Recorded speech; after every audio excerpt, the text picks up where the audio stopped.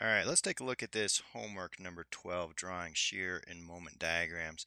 And basically, we had two different methods we could do. One is the method of sections, which is a little slower. I don't really recommend. It's not the preferred method, but if you need to, you can. I did the first one using that method of sections so you can show you, but I'll show both ways in case you did it the other way. What we have is a beam. We have this 4 kips per foot, evenly distributed between points C and D, and two 8 kip concentrated forces. So the first step with all these problems is to solve for your reactions at A and at B. So of course there is no x direction reaction at A because there's no x forces, so I didn't even draw that in.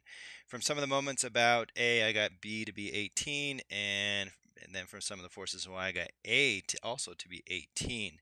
Now, as a shortcut, if you feel comfortable, you could also say, look, I know there's 4 kips per foot over 5 feet. So there's a total of 20 kips pushing down basically at the midpoint. So there's symmetry in this whole thing. And these two 8 kips are also at the midpoint. So I could take the 20 plus the 2 eighths, which is, what is that, 36 divided by 2. And that would be the load on each side because it's symmetric. It's symmetrically loaded, so I can do that. But be careful. If you're not sure about that, don't do it. So using the method of sections, when I look at this thing, I have to draw a section in each discontinuity. So I need one from the beginning, and then I have a discontinuity at point C, so I would need to draw a section here, and then at D, I'd need a section there as well. So I would need to do 3 sections using the method of sections on this problem. And so with the first section between A and C, if I draw a free body diagram, what's going on? I draw my shear and moment. Now I'm drawing both these in their positive direction, meaning it makes the beam smile for the moment, and my positive shear is pointing down. As long as you're moving from left to right, meaning this is my cut anywhere between A and C, that would be the notation. So from some of the forces in the Y, I get the shear force to be 18. From some of the moments, I got a moment to be 18 times x.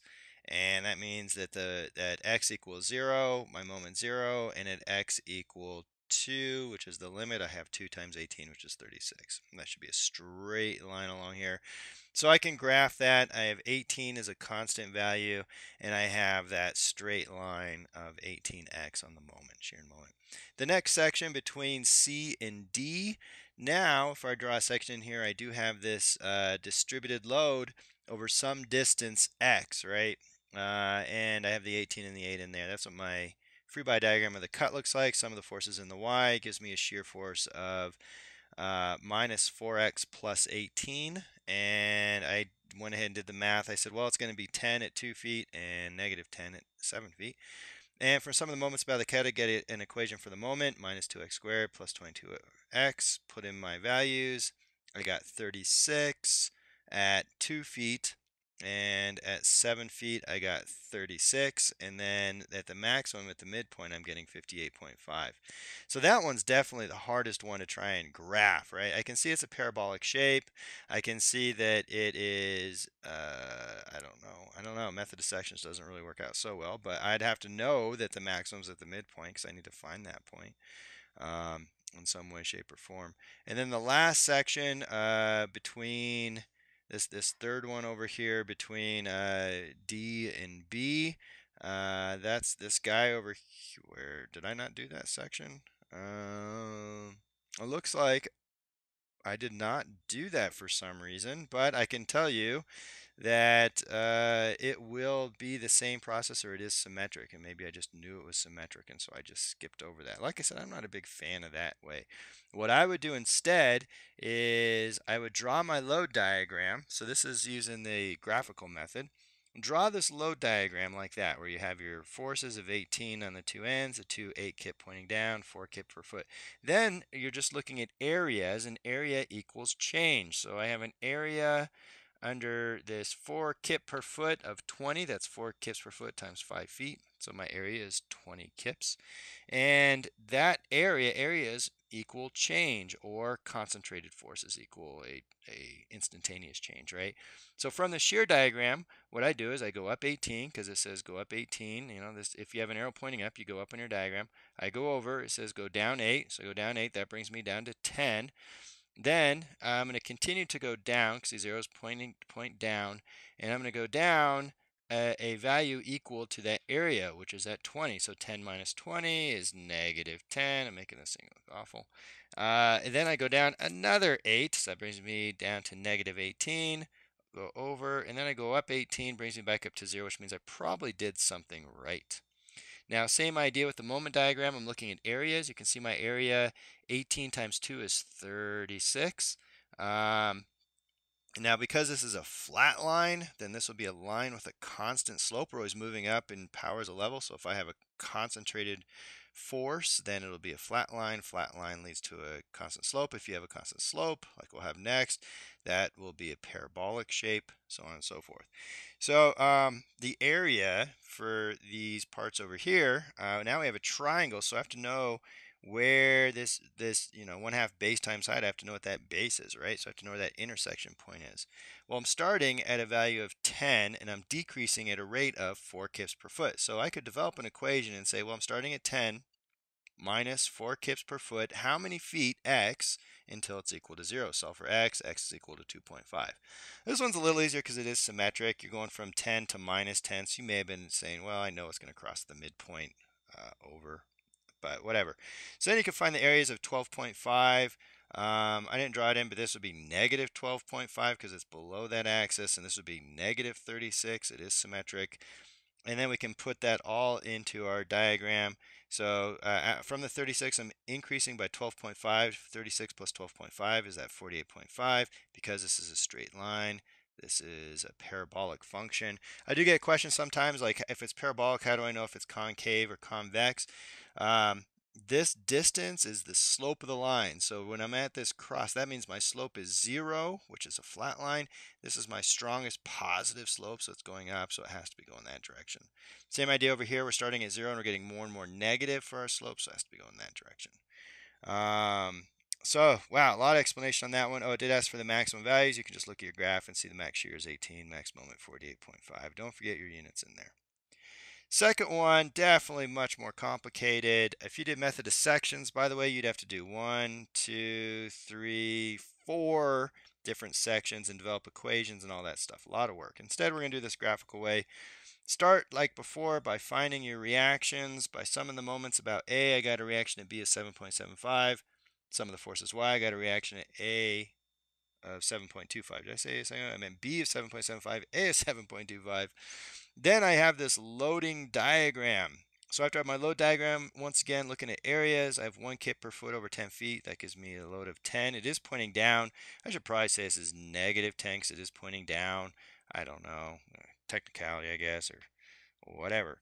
So just like before, we're saying we have a concentrated load of 7.25. So we start at 0 and we go up that 7.25. Then we decrease 10 kips over this distance. So that brings me down 7.25 minus 10 is negative 2.75. I don't put my negatives in there.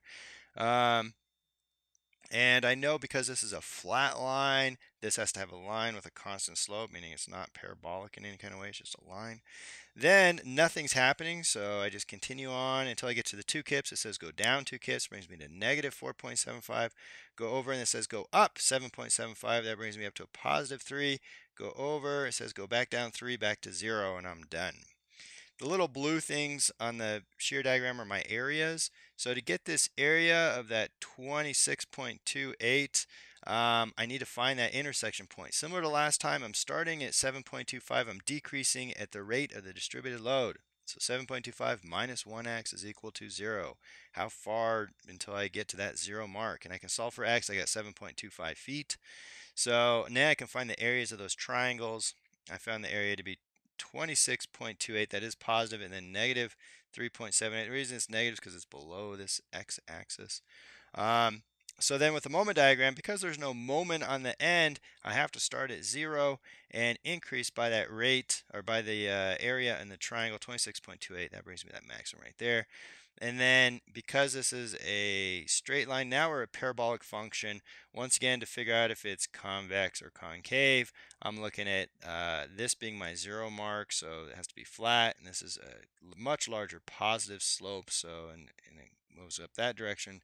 Same idea on the other side. So I should be parabolic all the way down until I get to this point right there, right? And then from there, now I have to decrease 13.75. So 22.5 minus 13.75 brings me to 8.75 because this is a flat line. This line is a constant slope. Then I'm decreasing by 23.75. So now I'm going in that negative region. 8.75 minus 23.75 is negative 15. And then I'm increasing by 15. Once again, those are flat lines. These have a constant slope. So that's what my moment diagram looks like. I have a max shear of 7.25, max moment of 26.28. The last one here, the reason this one is difficult is because I do have this concentrated moment. That's why I have it in here. That throws people. I like to do that because it makes you think about what is a positive moment versus a negative moment. And I said like the positive moment makes the beam smile. Well, what does that mean? Well, the beam is frowning on this side, right? Well, maybe I shouldn't draw all that, but it's frowning on that side, and on this side it's smiling. So it's positive on the right-hand side, and we're moving from left to right, which means that we only look at this side, which means it is smiling. Um, and so the first step, just like before, is to solve for those reactions. You can see I did that there. I got by to be 67.3, ay to be negative 14.3. So it's actually pulling up at A, or my reaction is pulling back down. So from that, going to my shear diagram, it says go down 14.3 for the first thing. So I go down to negative 14.3. Then nothing happens. When I get to this moment, now moment doesn't affect the shear diagram because it's a moment. So I just keep on going until I get to this negative 8. Negative because it's pointing down. So I go down another 8. That brings me that negative 22.3 over. Then I go up 67.3. Then I have the area. 15 times 3 is 45. It is pointing down, so I'm saying negative 45. Up here is at positive 45, brings me down to 0. Because this is a flat line, I have a line with a constant slope. Once you do a couple of these, they start getting much, much easier because they're all somewhat the same. Then, similar to last time, I have the areas in blue. There is no moment on the very end, so I have to start at 0.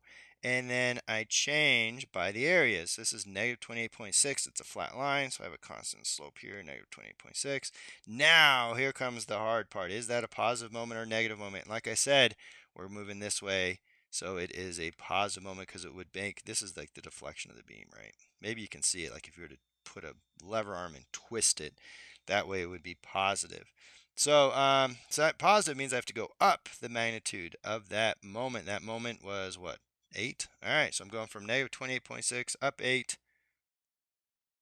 That doesn't make sense. Up 20, helps if I read. Brings me up to negative, negative 8.6. Then I have negative 14.3. Now these are straight lines, and all until I get to the end, because this would be a parabolic function. And that parabolic function, once again, this is 0 slope, so it's 0 right here. This is my steepest positive slope. So, and it's decreasing as I move from one end to the other. So that's what the moment diagram looks like for that one. Take a look at those. Oh, my max shear is 45, max moment negative 67.5 kilonewton meters. Take a look at that and let me know if you have any questions on this homework. I'll talk to you all later. Thanks.